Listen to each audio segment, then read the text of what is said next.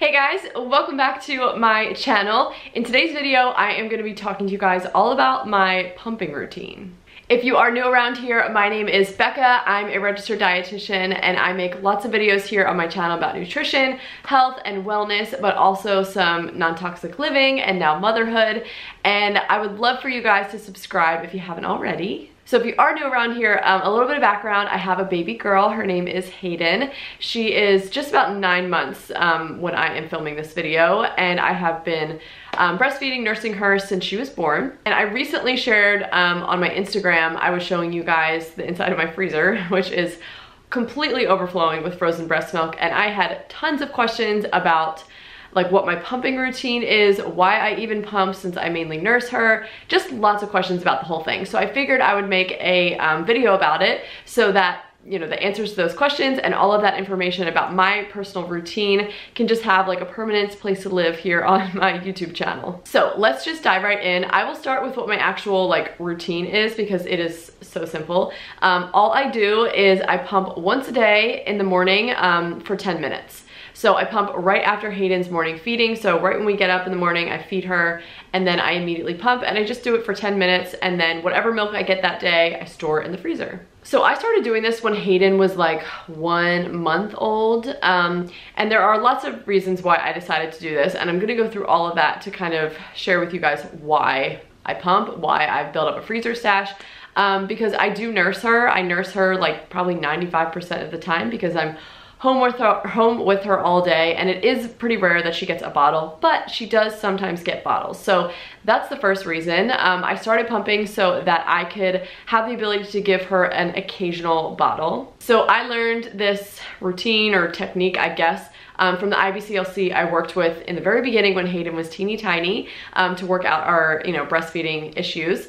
So basically what I do is every morning I pump for 10 minutes. So I have this pumping session that's just built into my daily routine. It's just part of something I do. So that way, if there's ever a time where, I'm gonna go out to dinner with Matt, or I'm just gonna be out of the house for a few hours without her, and she's just gonna need to get one bottle, that way I've already kind of pumped for that day, and we can just give her some of the stored frozen milk, heated up, thawed obviously, and I don't necessarily have to like pump to replace that feeding because I've already technically pumped that day. So my goal overall is every day to have all of like the nursing sessions I normally have with Hayden, which in the beginning was 8 and then it went down to 7 and now it's 6. And every baby's a little bit different, but in addition to those feedings, I always have one extra stimulation, which is that pumping session. So I just try and hit that total every single day. So right now we're feeding, I feed her 6 times a day, so I just try and get 7 stimulations. And then on those odd days where I am out of the house or whatever and she needs that one bottle,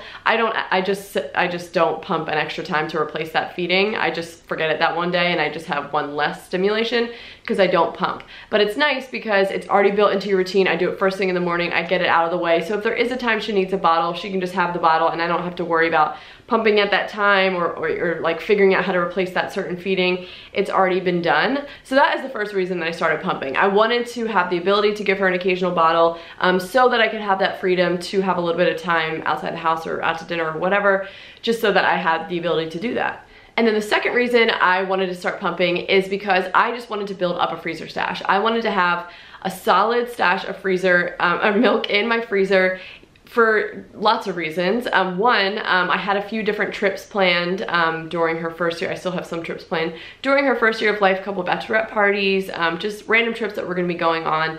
And I knew I was gonna be away from her for a few days, some weddings and stuff. So I wanted to have plenty of milk. I didn't want to think about having to scramble to start pumping to build up the milk that I needed for those trips. I just figured it was so much easier to just do it once a day. It's part of my routine. It only takes 10 minutes. Even though I do, honestly, I dread it. It's annoying. I don't like pumping, but it's so quick and painless and it's not that big of a deal. But that way I had plenty of milk stored, and whatever trip I would need to go on, I wouldn't have to think about it. I just knew we'd have plenty stocked in the freezer and we would be good to go. Another reason I have continue to pump, still pump, is because for me, it has been such a great kind of check-in with my milk supply.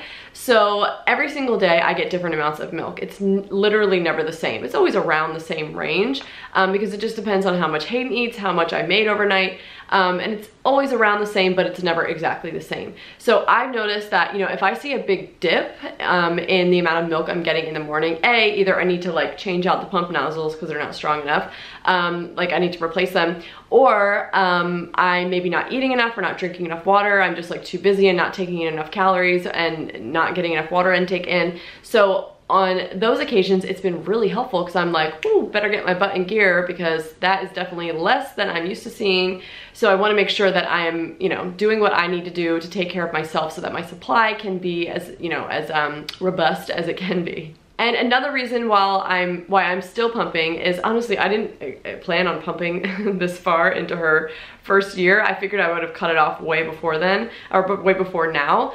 But it's been really nice, obviously, to have the freezer stash. It's kind of just nice for me to know that, you know, God forbid, if something happens to my supply before that 1 year mark, I have plenty of milk in the freezer and it's something I'm continually adding to.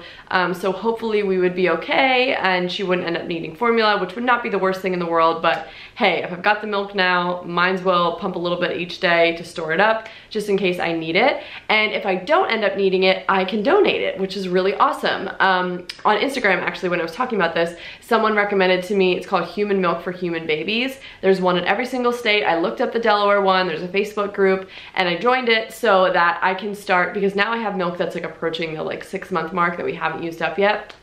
So I can just donate it to moms in the area. So that's just kind of another reason why I'm like, well, I guess I have the milk. It's already part of my routine. I'll just keep pumping. And worst case would be a best case, I get to donate it. Okay, so that is why I pump. That is how I pump. That is when I pump. All the details about why I'm doing this. But I thought I would also show you guys the actual pump that I use because I was really curious about pumps and like what I should get before, or like when I was pregnant. I did get it through my insurance. So I have the Spectra S2, so I love it. The other really popular pump is the Medela Pump and Style. I think that one might honestly be a little bit more popular than the Spectra one, but I read a lot of reviews, and one of the things about this one is it's much quieter, and it really is so quiet. And I've heard the Pump and Style, and that thing is loud. That may not bother you, but that would like annoy me, and pumping is already kind of annoying, to be honest. So anything I can do to make it less annoying, I was like, yes, give me the quieter one. So I have a Spectra S2.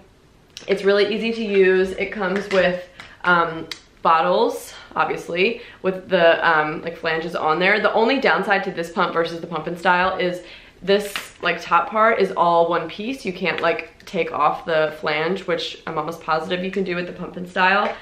So easier to clean, also easier to like put into a nursing bra or things like that, or pumping bra. But it hasn't really bothered me. It's worked great. I really like it. And if you're curious about settings, because that was another thing when I first got my pump, I was like, what are all these settings? I don't know. What am I supposed to be doing?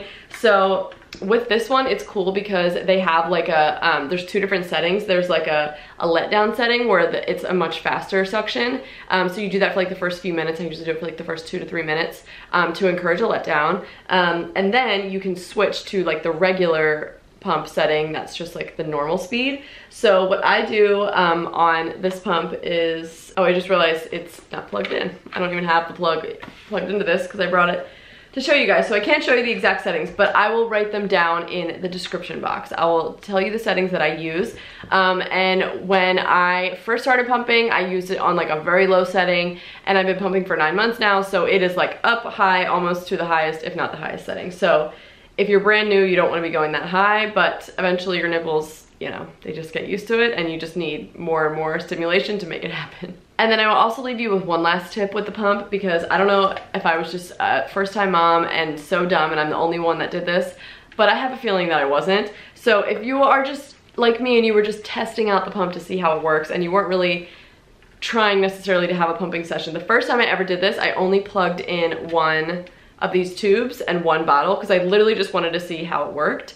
But you guys, if you only have one tube in and you don't have like the little stopper on, it's not going to work. So I was like, oh my God, there's something wrong with my pump. Spent hours trying to figure it out and didn't realize that because it's a closed system. So you either need to have both of these tubes plugged in, or as you can see, there is a little nozzle right here that you can like cap off the other line if you're only gonna be using one. Most of the time you're gonna be pumping with both, so you're not really gonna need that. So make sure to plug in both if you're going to test it out, and if you're gonna pump, do both. But I just wanted to share that because I was like, if I ever make a video about pumping, I will include that tip because it totally threw me for a loop. I even brought the pump to my IBCLC session and was like, something's wrong with this. And she was like, oh, girl, you just gotta like plug that in. I was like, oh, okay. Okay guys, so that is it for this video. That is my pumping routine. I hope you enjoyed watching this and hopefully you learned something new. If you are a fellow pumping mama, I hear you, especially if you pump full time. I send you all the positive vibes and love because pumping is such a labor of love and it is not easy. It can be a real pain in the butt. So I give you all the credit and all the kudos if that's what you are up to, because it's not easy. And if you are expecting right now and you're watching this to learn a little bit more about what your future is going to hold if you're going to pump, I wish you all the best. I hope you have the best birth. I actually have a whole video on my birth story here on my channel if you want to check it out to hear just like a really nice positive birth story, because that's what I was always looking for when I was pregnant. But best wishes to you. I'm so excited for you. Becoming a mom is the best thing ever and you're going to be amazing. Thank you guys so much for watching this video. Make sure to subscribe if you haven't already, and I will see you guys in the next video. Bye!